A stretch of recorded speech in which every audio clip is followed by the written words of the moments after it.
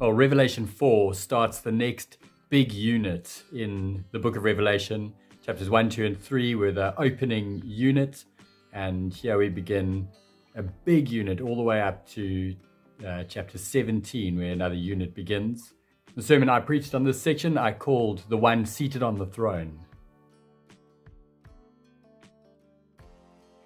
And if you've taken time to read the chapter already, that will become very clear to you that all the focus is on the throne and the one sitting on the throne. If you haven't yet taken time to read the chapter, I really encourage you, pause the video, read through this chapter a few times, spot the repetition, put some question marks along the way as you go, just to highlight areas that you are still unsure of. I hope that this video will answer some of those questions, but this is just to get you going. You can dig in a whole lot deeper than what you'll get just from this video. Spend some time praying that God would open your eyes to understand the glorious truth that He's revealing to us in this chapter. And as always, I'm just going to highlight some of what I've seen in this chapter. The reason I said this is a new unit is we get a couple of things that show us that we are moving to something new. It says, at once I looked, and at once I was in the Spirit. And we saw this in chapter 1, verse 10. We see it here again, 4 verse 2. We will see it in 17 verse 3 and in 21 verse 10. And they are big units showing different things that John is about to notice. And we hear the Spirit says, come up here, I will show you what must take place after this. From this point onwards, we're going to see in chapter 5 the scroll, and the one who can break the seals and open that scroll, the Lamb. And that scroll is the unfolding story of history. And so this whole big section is the unfolding history as we know it, the last days that we're living in right now, and a description of that. When we see this again, as in the Spirit, from chapter 17, we're going to start seeing the final end of evil. And then chapter 21 and 22, we'll see the glorious end for those who are, as chapters 2 and 3 called us to be, those who are victorious. We get to a very, very glorious end. But in this chapter, in chapter 1, we saw this glorified picture of Jesus among His church saying, do not fear.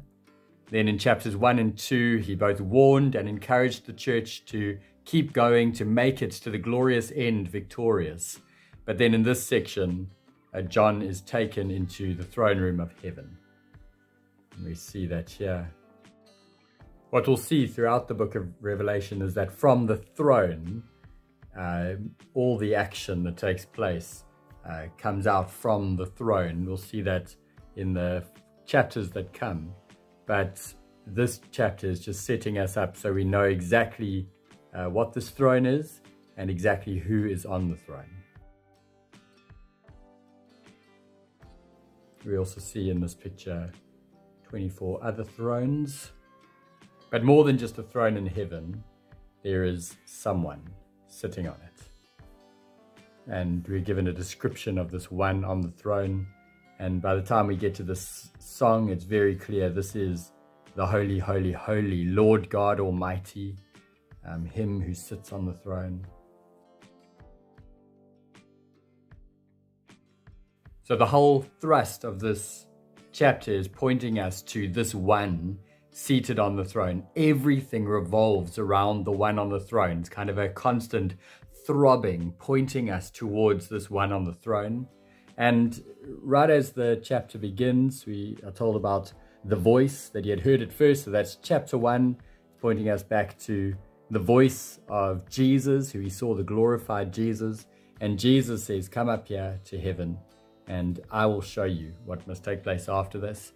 The after this is referring to everything we see from chapter 6 onwards.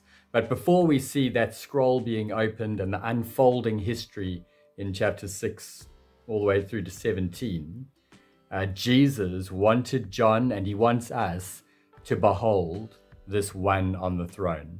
And this is where the NIV translation unhelpfully misses a word that is there in the original. So It should say, after this I looked and behold.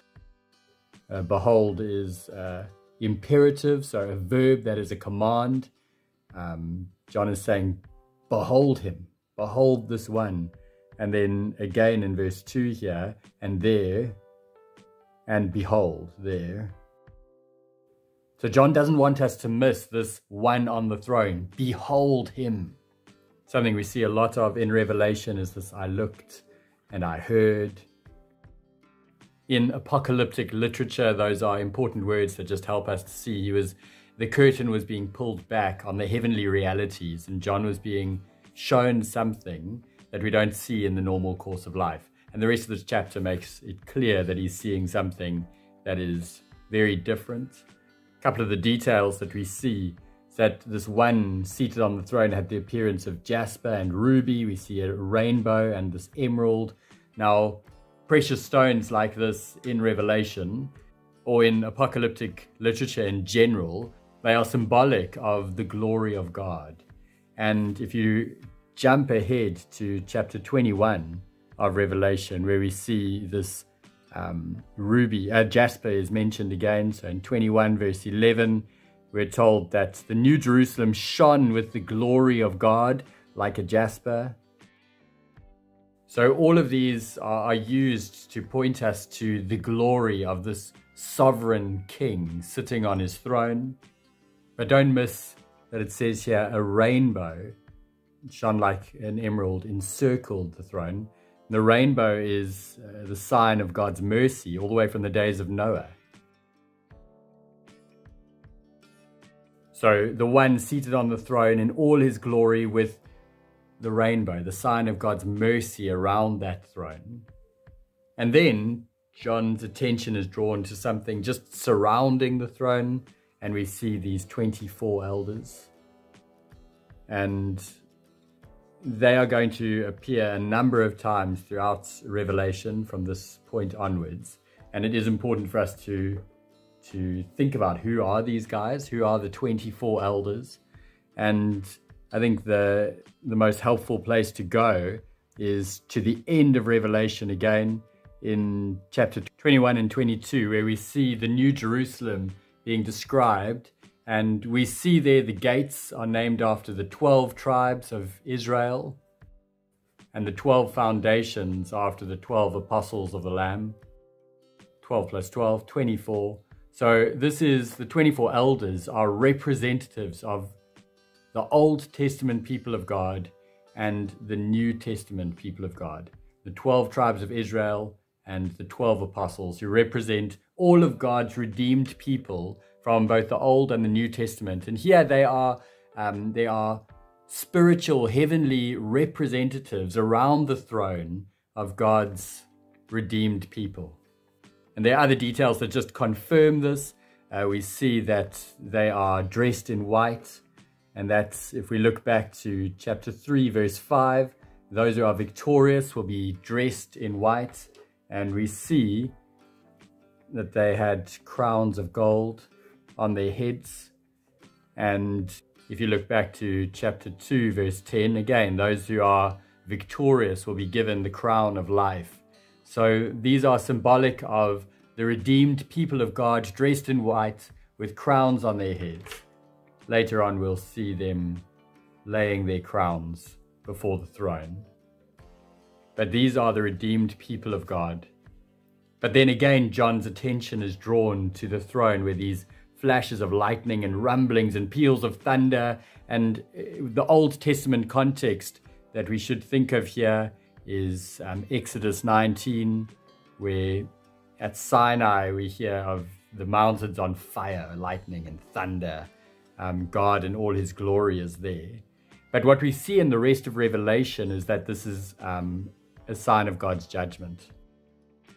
If you look at 8, verse 1 and 5, look at 11, verse 15 and 19, 16, 17 and 18, you just see that thunder and lightning are used as descriptions of God's judgment.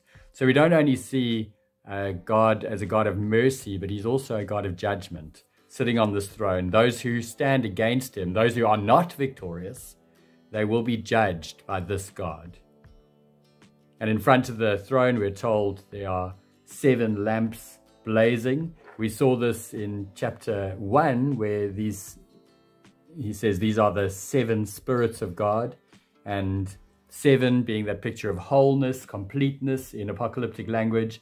And this is the description of the Holy Spirit. Chapter 1 makes that very clear to us. So here we have God the Father on his throne. We have God the Spirit there in front of the throne. Chapter 5 is going to show us a glorious picture of God the Son. But at this point, it is God the Son pointing John to what he sees. God the Father on the throne, God the Spirit's there.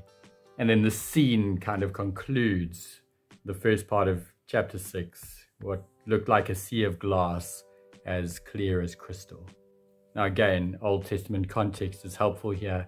If you go and look at Exodus 24, verse 10, or Ezekiel 1, which is particularly important Old Testament context for what we see here. And what we see here is that all is at peace. The sea in Revelation, in apocalyptic language, is often used as a description of a chaos. You can't control the sea. Where here, this is a sea of glass, absolutely still, as clear as crystal. All is at peace. All is as it should be, with this one seated on his throne, ruling, the God of mercy and judgment. In his presence, all is at peace. But just because all is at peace doesn't mean that all is quiet, because it definitely isn't. And structurally, we have 2 big sections here. And if these first verses are telling us to behold, these next verses are telling us to worship. Behold the one on the throne. But the right response to this one on the throne is to worship him. And so in the next verses, we're introduced to 4 living creatures. Again, we'll see them often in the book of Revelation from this point onwards. The first living creature was like a lion, the second like an ox, the third with a face like a man, the fourth was like a flying eagle. And each of these 4 living creatures had 6 wings, and our minds start to boggle. What is going on here? This seems very bizarre to our modern ears. But again, this is where we see that all the Old Testament prophets rendezvous in Revelation, because these 4 living creatures have been mentioned before. If you go and read Ezekiel chapter 1, we'll see them. Yes, the picture is slightly different to the picture that is given here, but Revelation, apocalyptic literature, clearly likes to mix its metaphors, because these 4 living creatures, which we meet in Ezekiel 1, we're then told in Ezekiel chapter 10 that they are cherubim. And then these 6 wings sound very much like the seraphim who we meet in Isaiah 6. So we've got Ezekiel 1 and Isaiah 6. So it's very important Old Testament context here. And these cherubim and seraphim are the highest order of heavenly beings. And there they are in the closest circle around the throne. And what we'll see them doing is they are orchestrating worship. They are causing all heaven to worship the one on the throne. And not only is all heaven worshipping, as we continue in Revelation, eventually we'll see all creation, everything, worshipping this one on the throne. And we hear that day and night, these heavenly beings in the presence of God, encircling the throne, never stop saying, "Holy, holy, holy is the Lord God Almighty." And again, that is a direct quote from what the seraphim say about God in Isaiah 6, when Isaiah had a vision into the throne room of heaven. So we've seen this before. And we've also seen this description of God before in chapter 1, verse 4 and verse 8 of chapter 1. He who was and who is to come, he is the Lord God Almighty, God the Father, and he's on the throne, and constantly these living creatures, these representatives of all creation. So we've got the first living creature was like, it's not saying he was a lion, he resembled like a lion, like a man, and some have said, well, like the lion is the king of the meat eaters, the ox is the king of the plant eaters, the man is the pinnacle of God's creatures, and the eagle is the king of the birds. And so here they are representative of all creation, the whole created order, worshipping and getting everyone to worship this one on the throne. And then we see that whenever the living creatures give glory and honor and thanks to the one on the throne, glory and honor and thanks, and here we go, glory and honor and power. Now, whenever the living creatures do this is day and night. They never stops. They're constantly doing this. And whenever they do this, the 24 elders fall down before him who sits on the throne. This is the one who lives forever and ever, the eternal God. And this picture in heaven is meant to show us that since this creator God created all things, all creation has been pointing back to the creator in worship. And in the heavenly realms, we see this happening day and night. They never stop saying. We see it's very clear that he's wanting us to see this is all creation. God as creator is in focus here. In chapter 5, we'll see that God as Redeemer, Savior, through the blood of the Lamb, he's in focus there. But here, this never-stopping singing causes the 24 elders, remember they represent all of God's redeemed people throughout history, they fall down before the one who sits on the throne and they worship. And that is kind of the important climax of this section. Not only are we to behold him, behold, worship him. That is what the heavenly angels, these cherubim and seraphim, are orchestrating the worship of this one on the throne. And God's redeemed people worship him and lay down their crowns before him. And they sing this most wonderful song. You are, Lord God, you on the throne, the one who is a God of mercy and judgment. You are worthy to receive glory and honor and power, for you created all things, and by your will they were created and have their being. And John was told to come up and behold this one on the throne, to see this worship and hear this worship of the one on the throne. He was in prison on the island of Patmos, and he needed this vision because this was showing him that right now, in his day, and for us right now today, right now, God is on his throne, being worshipped and praised as he rightly deserves.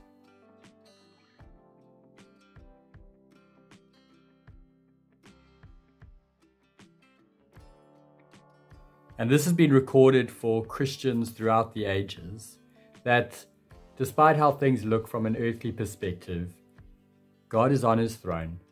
He is ruling. He is a God of mercy and judgment. He is in control.